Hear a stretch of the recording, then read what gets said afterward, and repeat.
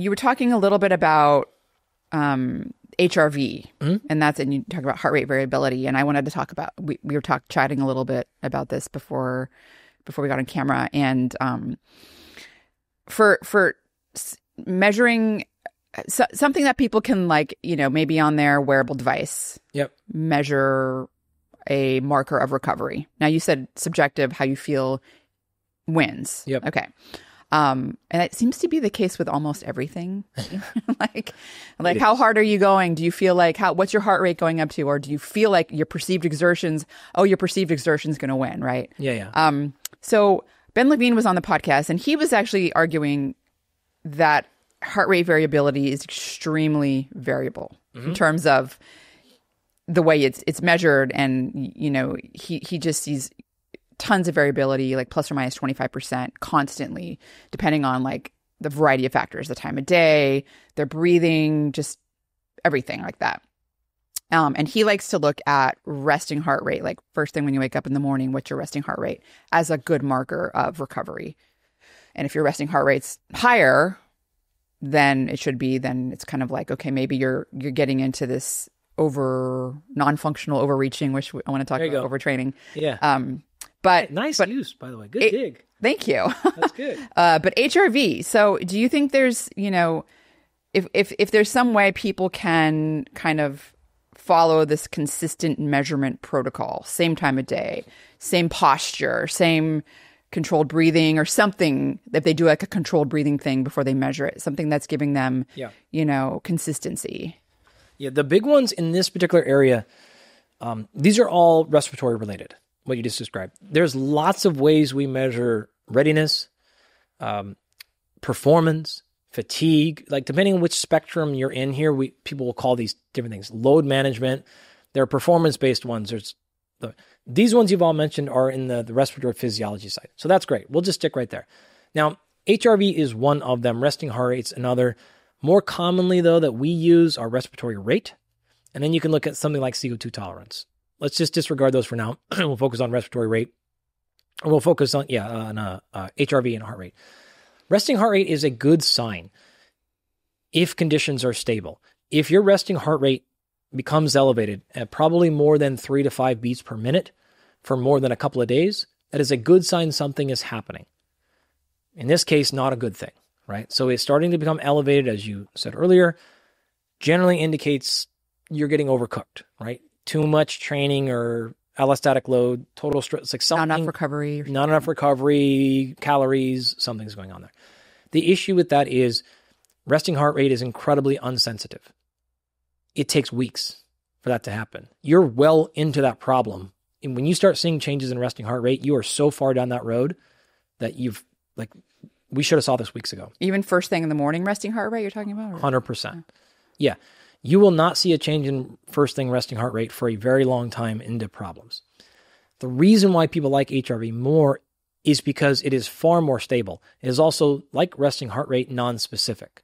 So you don't know what's happening, but that variability that you're mentioning that Ben talked about earlier, that's also the benefit. Once you establish somebody's standard deviation, where they normally fluctuate, right? Some people are going to be really neurologically, nervous system to be super stable. Some people's nervous system is really unstable. That itself is a marker. How wide you range on your daily HRV is incredibly telling to what's going on in your system. Because of that sensitivity, I can see things happening really quickly. Now, some of the common mistakes with HRV are looking at the flat score, right? If I said right now, like, Rhonda, what's your resting heart rate? And if I said your resting heart rate's 100 beats per minute, that's bad. If I said right now your HRV is 100, you have no idea if that means anything. Actually, I wouldn't know. I'd have to be like, okay, well, what device was that on? What conditions? Like, I still don't know. So the benefit of something like a heart rate is it's clear and defined for the most part, good and bad. HRV is not. It's really a moving target. So it's more sensitive, but it tells us information. The variability, like I said, tells us a lot. In addition to that, once I establish your normal standard deviation, when you start exceeding one, especially 2 standard deviations for more than a couple of days, something is happening. And I will tell you right now, you will see that way before you start seeing changes in resting heart rate. That problem is going to occur way before. You don't want to overreact to a single day, as I mentioned. So you wake up, your HRV in your devices, we'll pick a number, 70 normally. Some people will stay within 70 to 75 to 65. So their standard deviation would be like 5 milliseconds. Some people's normal standard deviation is 20. How do they establish their normal standard deviation? 30 days. 30 days. Measure for 30 days. And try to keep things stable. Take the average, right? Most of your tracker devices and stuff will like give you these numbers anyways. If you're more than outside that standard deviation for one day, whatever. Don't really care, right? If it is 3+ days, I typically am looking for 5+ days. 5+ days of a continual pattern in one direction or the other, something is happening. Now it's non-specific.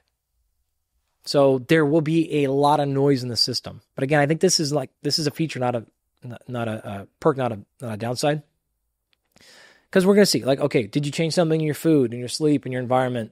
Fill in the blanks. Everything can tinker in there. We will use HRV a decent amount. Some people, though, as I said earlier, they get so obsessed with those numbers, we take it away and go, hey, just how are you feeling today? Right? Because of those exact problems Ben has mentioned. Like there'll be a ton of variability. People can't get this past. I literally was dealing with a client. He's like, we'll just say, sold a company early in life. He's in his 40s and just has way too much money. Right? This is how he is. He surfs. That's what he does. Everything that we measure on him is fantastic. He's been in the program for probably a year and a half. So he's super dialed on everything. And he just can't get this HRV score out of his brain. Like he can't get it because he's just like, it's down, it's down, it's down. It's not down, right? For him, this is a normal number. And also, by the way, these technology companies, if you're using that stuff, they change algorithms constantly. So like your scores can there. So those are all the reasons if you're like paying attention to commercial HRV stuff, Ben is right. You should be super skeptical. Don't overinterpret those things. If you see something like resting heart rate change, that means something. There's no accident there. That wasn't because you had a bad night of sleep. And if you're consistently seeing an elevation of heart rate. 1 day difference in HRV could be nothing. It could be completely irrelevant to what you're doing. But that doesn't mean necessarily that it's a bad marker. When you're using it appropriately, there's a ton of information we can glean out of that. Specifically, again, where we find most of the value is even things like biofeedback training. Right, where we can develop more resilience within your nervous system, and you can objectively see that. And so we can use a whole bunch of different tools where we can give people, and we can say things like, okay, can you calm yourself down? Can you? Oh, yes, I can. Great. Well, then show me in your physiology. And you can see them looking at HRV data and going, oh, it's not moving. Oh, great. This is why we want you to go do A, B, and C, or they can, like a bunch of different ways you can do it. So that's a lot of value in HRV, independent of just my single one ultimate recovery marker. In my opinion, respiratory rate is even better. There. When you see changes in respiratory rate, this will happen way before changes in resting heart rate. And this itself will influence both resting heart rate and HRV. If you start breathing more, something is happening. There's actually a really interesting paper. Laura Bloomfield did a couple of papers where she measured all these things: resting heart rate, sleep, HRV, and looked at stress. And one of the things she found in her second, actually, two studies, and the second one found that you'll see something like your likelihood of experiencing moderate to high stress, 1 beat per minute increase in resting heart rate gave like a 1 to 2% increase in risk. But a 1 breath per minute change in resting heart rate was a 20 to 30% increase in likelihood of experiencing moderate to high stress, which is a way of saying that stuff will flag way before resting heart rate. Resting heart rate didn't do anything, didn't tell them anything about it, but HRV and specifically respiratory rate shot way up. You can see acute stress. If I look at someone's data in the morning and your normal respiratory rate is, say, 12 breaths per minute overnight, and you're at 14, I'm like, whoa, something's going on. If you're at 14 for 2 days in a row, boom, you're going to get sick the next day, or you're already sick, or something like, hey, what's going on, Ron? Are you okay? Like, what's going on? Like, no, oh my God, like something's happening. And so for me, when we're coaching people like we're coaching them, I don't want to wait 6 weeks to start seeing problems happen. I need to go like, hey, this happened right now. What the heck is happening? What's going on? And from our opinion, HRV and respiratory rate will jump off the charts way before resting heart rate. How accurate are respiratory rate devices like that are measuring respiratory rate? Depends on the device you're using. If you start going out to the wrist and the hand, we start losing accuracy, right? If you're actually using a chest strap, we're getting better. When we really care about it, like in our actually like sleep testing stuff, we're going to have a device directly on your chest. We're measuring not only respiratory rate, but we're measuring the amplitude of change in your chest. We're measuring the direct movement of it. Outside of that, though, respiratory rate's pretty easy to measure. But I mean, if someone's doing this at home, are they going to be wearing a strap like they're sleeping? You can, or you can wear your wearable, your but watch. You said you lose accuracy if you wear your watch. For respiratory rate, it's okay. For HRV, we start to lose accuracy, but respiratory rate is actually pretty easy to pick up from a tracker, so you'd be okay there. HRV gets tricky. And the respiratory rate. So you're mentioning the studies how stress it's very sensitive to stress. Yep. And that's not just like psychological stress. It's just exercise. It's any type of stress on the body. Nutritional stress, environmental stress. Again, you'll see, if you remember a few years ago, we all remember COVID. There was a bunch of different devices that came out where NFL and the NBA, actually, I think they did it with Aura. They were able to have these like pre-COVID flags. And we had a bunch of professional athletes, and I'll give Aura some credit here. It was pretty good. And what I'm saying is we would get an alert. We're like, boom.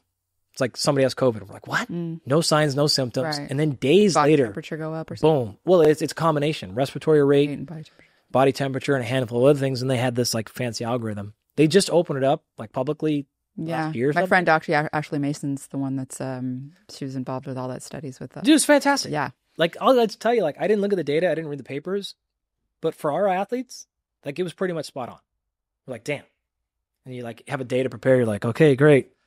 You're going to get COVID tomorrow. Like we just knew it was happening. So those things can be pretty sensitive. Even again, that's a wearable on their finger.